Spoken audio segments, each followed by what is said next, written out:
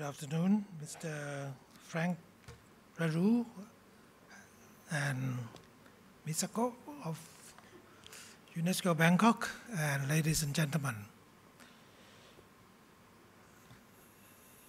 I'm very honored to be invited here to speak on this subject, which is rather selective. We have three kinds of documentary heritage that has been outlined as digital, audiovisual, and analog.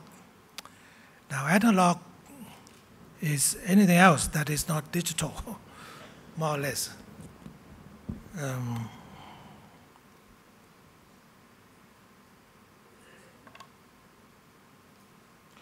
So I will ignore ASEAN plus three, the three. I will not talk about the three, just ASEAN. So that is 11 countries in Southeast Asia with different types of documentary heritage. When you talk about strategies, I think maybe UNESCO has forgotten that it is a strategy. Memory of the World program is a strategy. Strategy to transmit the collective memory of peoples of the world.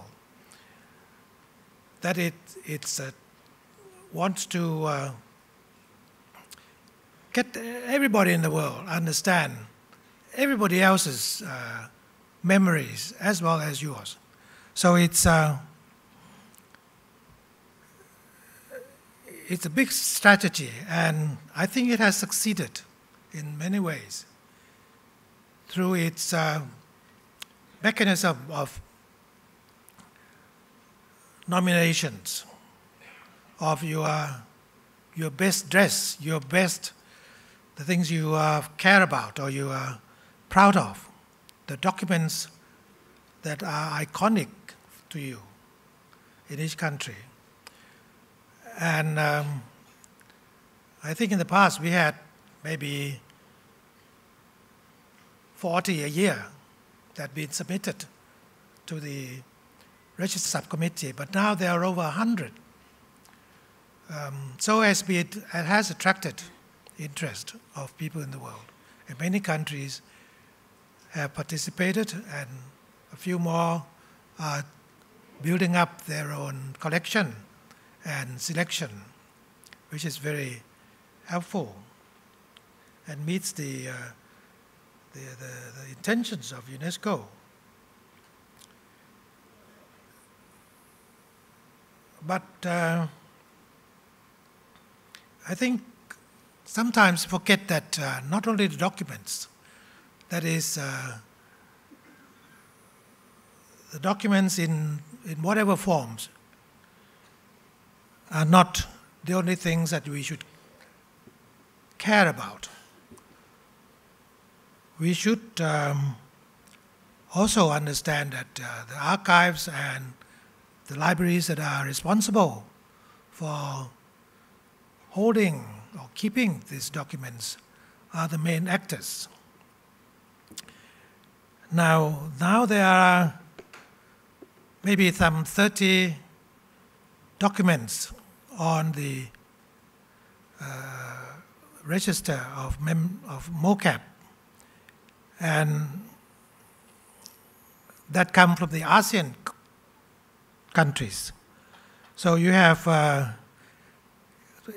documents in different forms. In fact, I counted there are something like 11 materials, kind of materials. So you have the paper, which is Cambodia, for instance, Genocide Museum Archives, Archives of Dutch Indies Company from Indonesia, Babat Diponegoro of Java. This is the very famous picture of the Tusling Genocide Museum Archive, which is on the Cambodian register. In paper form, you have Indonesia, Localigo, correspondence of the late Sultan of Kedah, which we heard this morning, Hikayat Hangto, Sriracha Malayu, all these are in paper form. We also have presidential papers of Quezon, Philippines, Kitab Ilmu Bedil, which is a book on Malay traditional weaponry, and archival documents of King Chulalongkorn. This is the picture of the Malay annals. Now, papers, and then we come to palm leaf. The palm leaf that is nominated and accepted is Nakara Katakama, which is a text that describes Java and neighboring countries. You also have bamboo, which is the Philippine paragraphs. And then you have plaster, porcelain, terracotta, which is a royal literature on Wei, royal architecture in Wei, which is a kind of inscriptions. This is the Nakaratakama of Indonesia. This is the paragraphs of the Philippines. This is a copper plate also.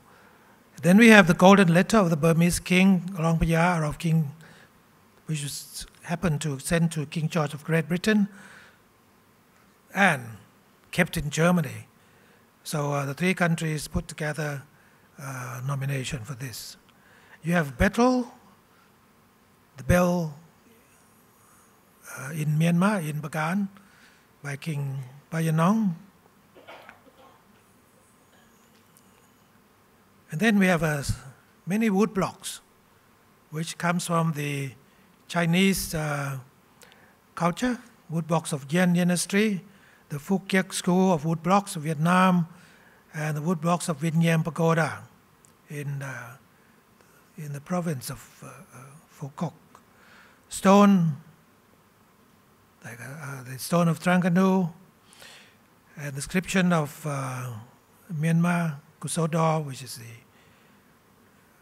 the Tripitaka, Mahasedi, Quadringo stone inscription in Bagan, and the epigraph archives of Wat Po in Thailand, the King Ram Kamang inscription, and the stone records of the Lak and Lay and Mak dynasty.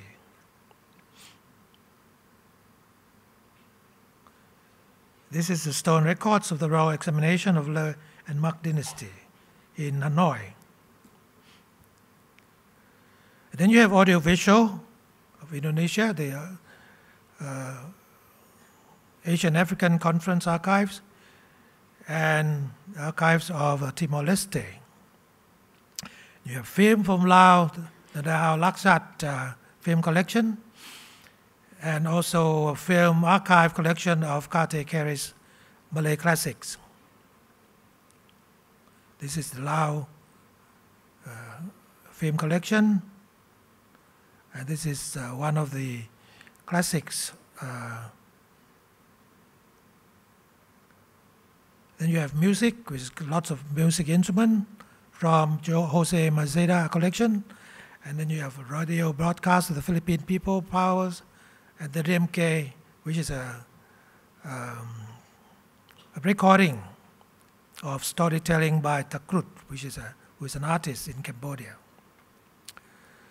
So there are something like 12 types of material carriers that require different types of expertise for conservation.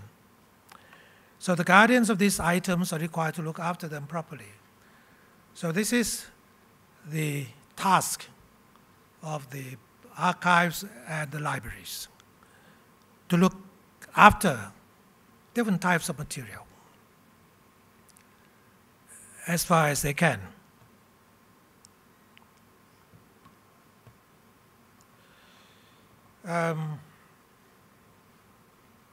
And also make available for interpretation so that people can read. These documents, of course, can be, if they are digitized, they can be read over and over again easily. As historians know, you don't read documents just for once or twice, but you can go back to look at them again and again to understand it more. Now, but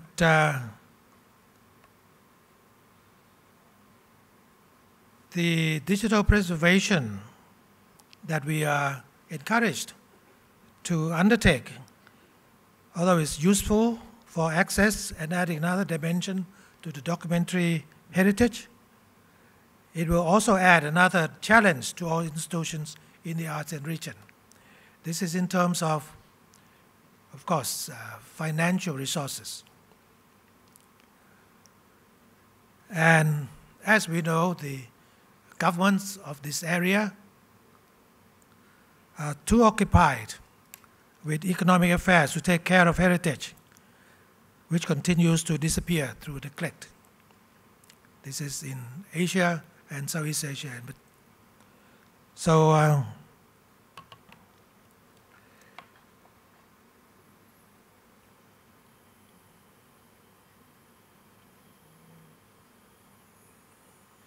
is that all? That's not. Where are all my pictures? No?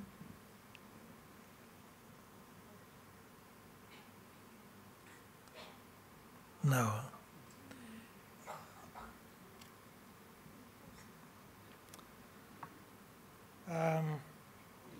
Now, if you talk about strategy,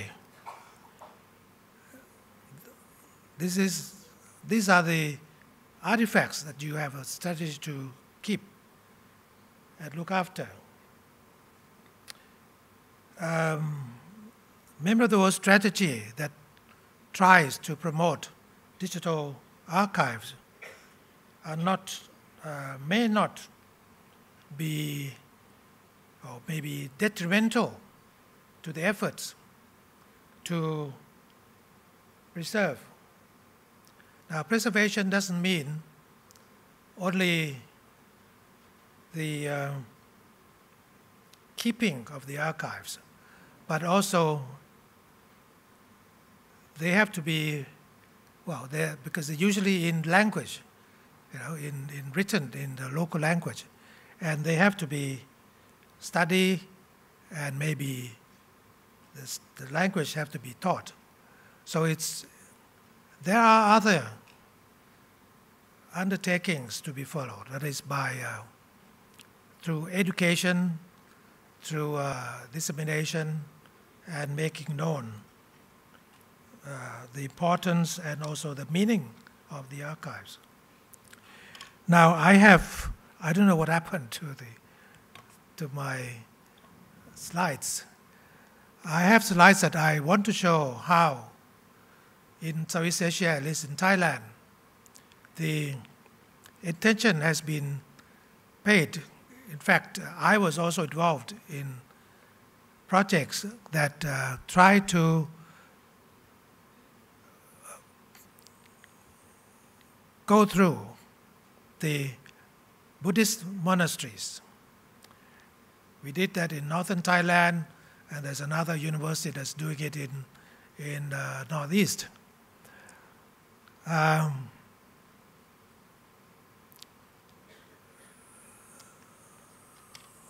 There are very, very rare documents that are not in archives, that are not in libraries, but are in monasteries, because they were produced by the monks over the centuries. They can date back to 500 years. And they're kept, or not kept, but put away haphazardly for over the centuries. And it needs effort to do this, to go and make inventory and see what the titles are. And there are over 100,000 titles that we found in all these temples in northern Thailand and northeastern Thailand. And these collections are very much revered by the local people, because this is one thing that we forget, that documents are just not pieces of written, something to write on, but by themselves they have more or less sort of a holy or sacred power, and you don't just throw it around. So this is one thing we sometimes forget about the materials, that they are not to be taken as objects or just for utility purposes. So, and I'm sorry I don't have the pictures to show, but when you go and collect and try to preserve them, the communities will come out and help. So it's a collective effort, and people will be participating in this quite willingly. So it's one of the things that drive people to collections, and for the institutions to make use of this energy to disseminate information and promote education. I think in Thailand or in Laos, in Cambodia, and also Vietnam to a lesser extent, the documents are of different languages. So even in Thailand, we have documents that are written in Khmer. So this is how we get to know the ethnicity of the communities and the variety of people, and to respect them. And most important of all, these documents I'm referring to are Buddhist, that contain Buddha's teaching. And Buddhism is a culture of peace. Peace and living with nature.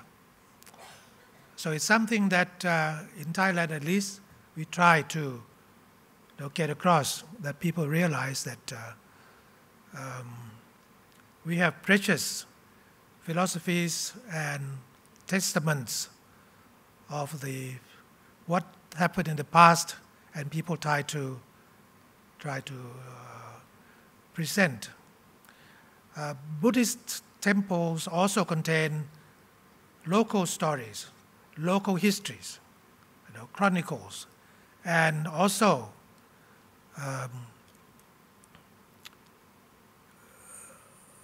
medicinal books with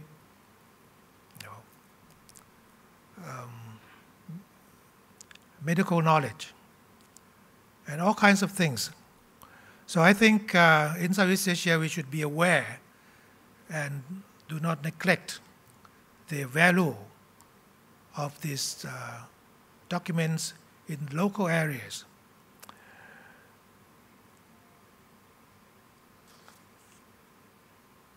Now what do we, and then we should try to digitize. In the past, what we've done is to microfilm them. There's always a choice, microfilm or digitize. But in those days, I'm referring to activities that we did 30 years ago, that when we microfilmed them, and now they've been digitized. But the originals can also be kept, should also be kept. So we have choices, And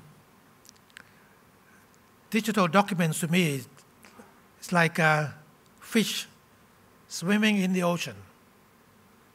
How can you capture them? You could have certain technique to do it. And you have to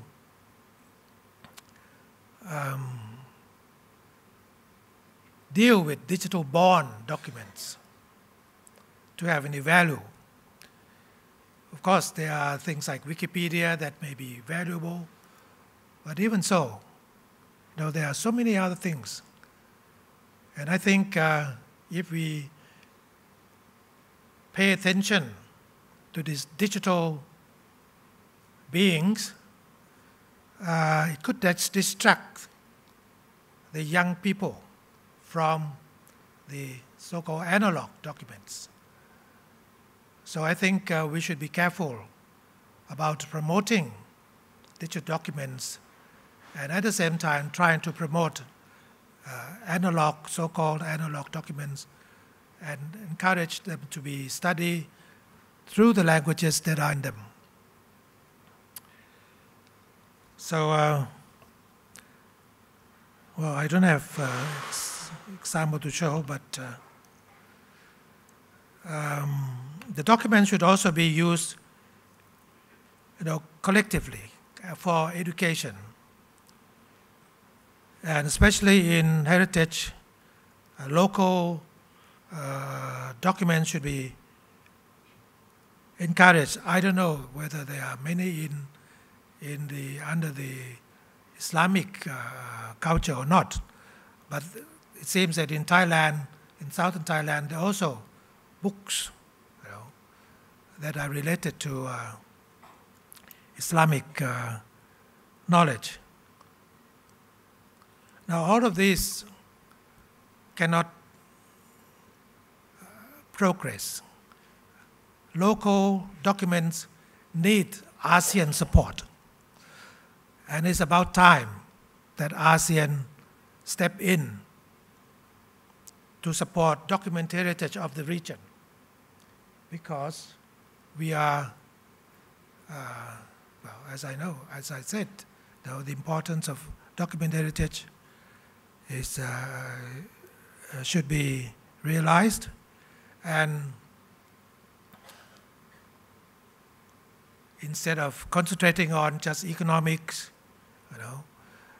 ASEAN should also have space for the development of heritage, not only, but ASEAN doesn't do it anyway, with dual heritage, but with document heritage, I think it still can be done. And I hope that ASEAN will take note of this and pay more attention to the what is shared heritage, our culture in the region. Thank you very much. Thank you, Dr.